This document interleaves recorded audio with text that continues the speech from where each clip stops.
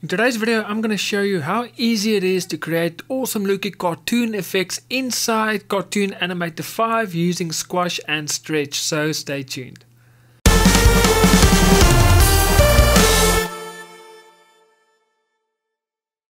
Hey guys, my name is Eon and welcome to my Start Animating YouTube channel, the channel that is specifically aimed at everyone that is new to animation. And if that is you, welcome, you are at the right place. So make sure you hit that subscribe button and also click on that little notification bell so that you can get notified every week when I upload a brand new video. And if you are new to animation or you're starting out and you're looking for a great community, make sure to go in the description box below. There's a link to my Start Animating community. There's a free plan currently open, so you can just go join, sign up. It is absolutely free, no monthly expenses. So it's just a great community of animators. And then also during the course of the year, I will also open up my paid plans with much more features available. But if you just want to start out, check everything out before paying a cent, make sure to go and check that out. As I've mentioned, it is absolutely free. And then finally, if you are new to animation, you want to start out, but you've never animated before, you don't know where to start, well, I've got some great news. I have online video training. So what you can do is you can just click in the description box below. There's also a link, and it's a free video training that I give, and you work alongside with me, and by the end of the video you would have created your very own animation, and you'll know the basics of animation like keyframe animation, etc. So you'll be able to have enough knowledge to continue and start creating your own animations, and that is for me very important. So it's a great tool if you want to start out your journey in animation, so go check out that link as well.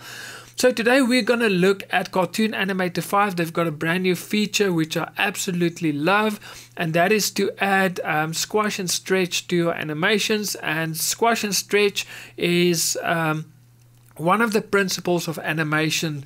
If you want to learn more about the 12 principles of animation, I have a whole playlist, so just click there and go check out all the videos to learn more about it. But today I'm going to show you with a new feature inside Cartoon Animator 5 just how easy it is. Okay, so here in front of me I've got my character, and what I'm going to do is I'm going to make her look the one way. Let me just select her. So let's just deselect the eyes quickly, and I'm gonna make her look that way, and let's select the eyes as well, and then I'm gonna make her look the other way but more like a cartoon effect. Okay, so I'm gonna apply 3 principles of animation in this. Obviously the one is squash and stretch, that one will do right at the end. So I just want to do my animation first. Okay, so she's looking this way, and then I want her at frame 5 I want her to first look down. So I want her to look down like there, and now let's just do the eyes. I want her to look down, and then at frame 5 now we can let her look that way, and we can let her eyes look that way as well. So if we press play, that is just a very short, that's just the head. Now the reason I made the head look down and up is because that's a second principle of animation, or that is arc. So you don't want things to move in a straight line, you want it to move in an arc. So her head moving like that, that gives us the arc, and it just looks so much better than her head just moving straight in a straight line. So that is the first thing. Okay, so there she looks, and I think already it looks quite cool. And another function I love about Cartoon Animator 5 is just the effect, those hair effects. If I press play, just look how that hair looks, swings around. I just love that. Okay, so now let's just add some more detail to it. Okay, so I want to let's just move her body a little bit, add some animation to the body. So let's just move this arm down as well as the other one, like so. Okay, so we're gonna do a little bit of squash and stretch, nothing major. So in the middle now she's looking down, so the first thing I want to do is I want to lift her shoulders a little bit, drop her torso, and maybe her neck a little bit as well. Okay, now that's the head, so let's just undo. So let's select the neck and we can just drop that a little bit as well. Okay, so we've got our second one, and then our final one, she's now going to look that way. So now let's move her neck back. I want her to really move forward like that.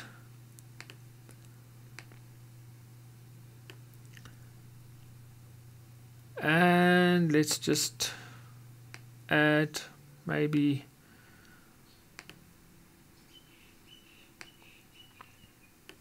something like that. So if we press play now, that looks so much better. Okay, so now we've got a basic movement. Let's just add some facial expressions just to make it add some personality to it. So what I want to do is let's do a face quickly. So I want, when she's in the middle, I want her eyes to be closed like so, and her mouth, let's do that. Okay, and then when she's looking there, she can have her mouth, I think, let's do that one. Let's make her eyes wide open like so. And I think what I'm going to do is I'm going to move these sprites. One thing that I like to do is I like to change sprites in the middle of a movement. Okay, so let's as you can see, it's from 5 to 10. So in the middle, I want that movement to take place.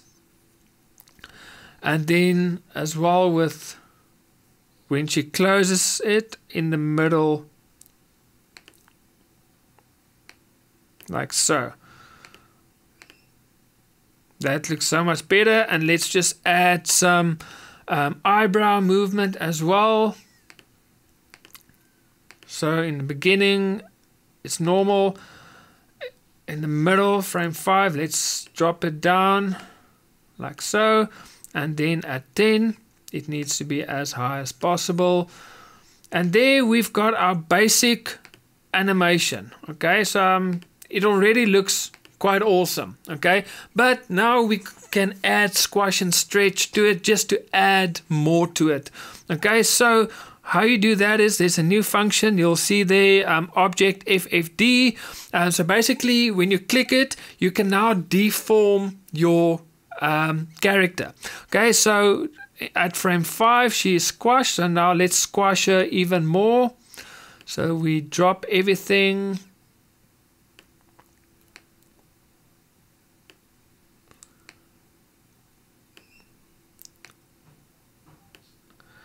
And we drop this as well. Okay, so we really want to squash her like so. I'm just gonna do it roughly. I'm not gonna be perfect. So now she is squashed. Then at 10, I want her to be stretched. Okay, so let's do that. So now I am really stretching her, and that is another principle of animation, is exaggeration. Okay, so I'm exaggerating this stretch now, as you can see, like so. I'm going to leave this one because I don't want the arm to be really stretched. More her face, like so. And then at 2 frames later, I just wanted to move back. So I'm going to copy that first transform sprite, which is, or keyframe, that is normal. And I just wanted to go back to normal right there. Okay, so if we press play, there you go. So if we go slowly, she squashes in and she stretches out and go back to normal. And that is how easy it is. Let's have a final look, and you can see it kind of looks very cartoony, and that is what we want. And just see how easy that was to create. It took me less than 10 minutes to do, and it just looks so awesome. So guys, I really hope you've enjoyed this video. Let me know in the comments below, and if you did, remember to hit that like button. It really helps the YouTube algorithms, and that's one way you can help this channel. And remember, if you enjoyed this, remember to click on the subscribe button and also on that notification bell so that you can get notified every week when I upload a brand new video. So from me, Eon, till next week when I release a new video, God bless and happy animating.